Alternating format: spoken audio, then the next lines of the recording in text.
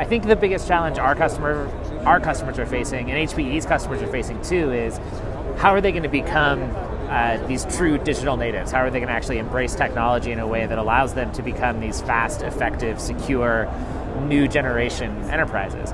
And I think, hiding inside that question is, for me, there's this real gap of confidence where we've built some of these largest organizations in the world. They're the most complicated organizations in the world. They're in many cases core to the fabric of our lives. And yet, when I talk to customers about their experiences or about their technology, often it starts with an apology.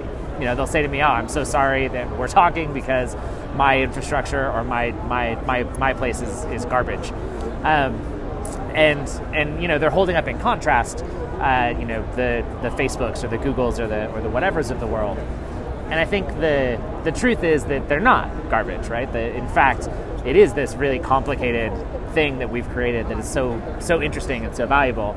But what we haven't done is really made that transition to believing that at our core we're all technology companies, right? That technology isn't a thing that we use to accomplish our business. It is in fact the core of what the business is, and we use that technology then to do something in the world.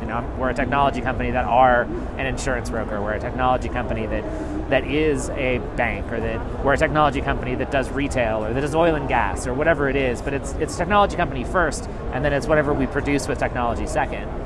And I think that challenge manifests itself in a bunch of different ways, and sometimes it's technological, where we make technical decisions that we believe we can't change because of the business or because of the constraints we have, and then there's a competitor who shows up who doesn't feel that way, and then all of a sudden they solve it in a way you don't understand. You have to catch up.